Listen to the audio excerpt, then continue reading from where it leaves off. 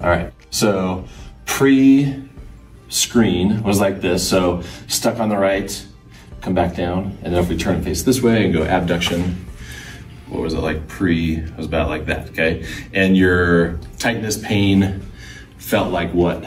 It was directly right here, and it would get worse the further back I went. Okay, and you were told what was you're in PT school, you were told what was your problem? That I didn't have enough thoracic spine motion, extension, rotation in order to get my shoulder blade to move well enough for my arm to go all the way up. Okay, cool. Now face that way. Do what your motion is now. Okay, so further on the right, any pain? A little bit, but the pain location has changed. Okay, so different location, face that way. Do your abduction again. So full range of motion. Where's your pain at now, if any? Now it's in the front, like anterior delt instead of insertion. Okay, so what did we do with your thoracic spine? Absolutely nothing. Absolutely nothing. Does is her thoracic spine in the same position that it was the first time we did everything? Yeah, okay, so we didn't change anything there. So what we did do is we went through, we found some scapular stave stuff. So we had a little bit of pec, we had some upper trap, some middle trap, that kind of stuff. But the big thing was, so if we turn here, so our NFT test, what muscle is that?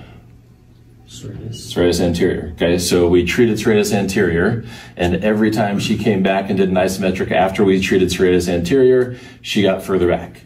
She got to the point where she was almost all the way back, but still said that felt tight. So what did we check next? Bicep. Long-headed bicep, which would be a similar one. She passed that, not a problem. So now what are we thinking?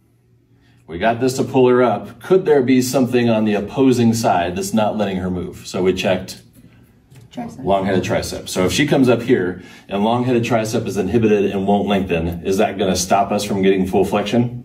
Yep.